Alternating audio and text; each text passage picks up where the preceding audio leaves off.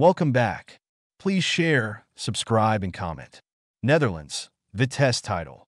The search for Vitesse in the picturesque city of Arnhem, Netherlands, lies the Vitesse Football Club. This football club has been a symbol of pride and unity for the local community since its establishment in 1892. However, in recent years, there's been an increasing number of locals searching for Vitesse. What could be driving this sudden interest? Our story begins with Mark van der Linden, a local entrepreneur and lifelong supporter of Vitesse. Mark noticed that his beloved club was slowly losing its spark due to lackluster performance and diminishing fan support. He felt compelled to do something about it. Mark had an idea.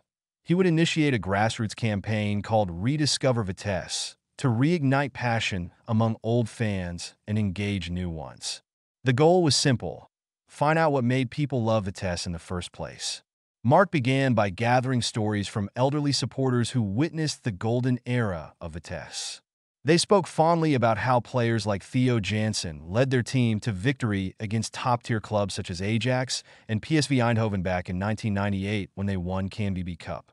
He then reached out to former players who had moved on, but still held a special place for Vitesse in their hearts. Their stories added depth and authenticity to his campaign. Word spread quickly across Arnhem about Mark's mission.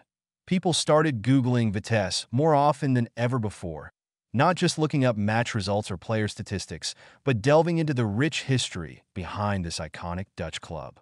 To capitalize on this newfound interest, Mark organized community events, such as screenings of historic matches at public squares or inviting former players for meet-and-greet sessions with fans at local cafes. The search wasn't only confined within Arnhem. It went nationwide. News outlets picked up on this compelling story, which further propelled interest throughout Netherlands, leading many others outside Arnhem to start their own search for Vitesse. Mark's efforts bore fruit. Vitesse began seeing a surge in fan support, both online and offline. The club responded by reinvigorating their training programs, and the players felt more motivated than ever. The stadium started filling up again, and the cheers grew louder. Through this story, we realized that the search for Vitesse wasn't just about a football club.